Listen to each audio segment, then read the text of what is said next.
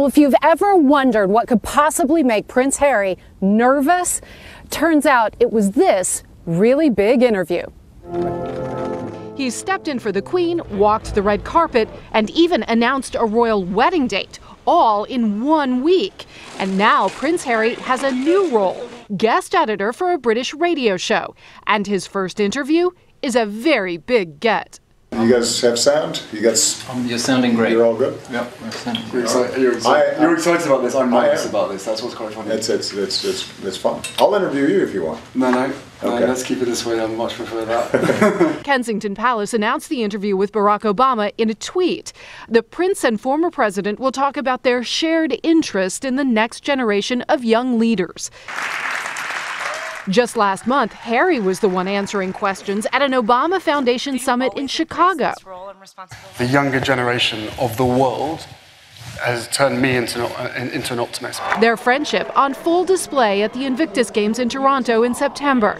That's when the interview was recorded, but their bromance goes way back. Prince Harry has been to the White House, teaming up with Michelle Obama, supporting military families and girls' education. Last year, the Obamas had dinner at Kensington Palace and famously met a young Prince George in his royal PJs.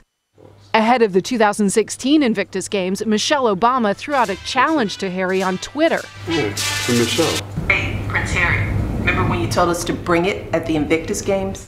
Harry gave it right back, along with the Queen. Oh, really? Please. Boom.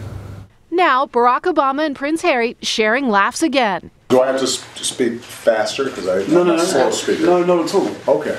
But do I need a British accent? But if you start using long pauses between the answers, you're probably going to get the face. Let me see the face.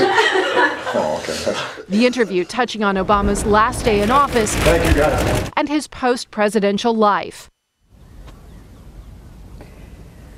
So far, the palace just releasing that very short clip. The actual interview will be released next week after Christmas.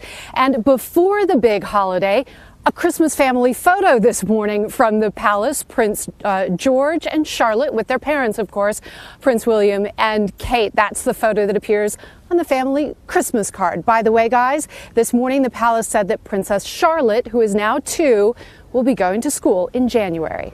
Okay, that is so cute. Just the cuteness overload there. And also, Kelly, we love your coat. Yeah, we do. On a totally separate note, we love that. Yeah, Hoda was like one-click shopping that coat during your whole report. Thank you, Kelly. Thanks. Hello, Today fans. Thanks for checking out our YouTube channel. Subscribe by clicking that button down there and click on any of the videos over here to watch the latest interviews, show highlights, and digital exclusives.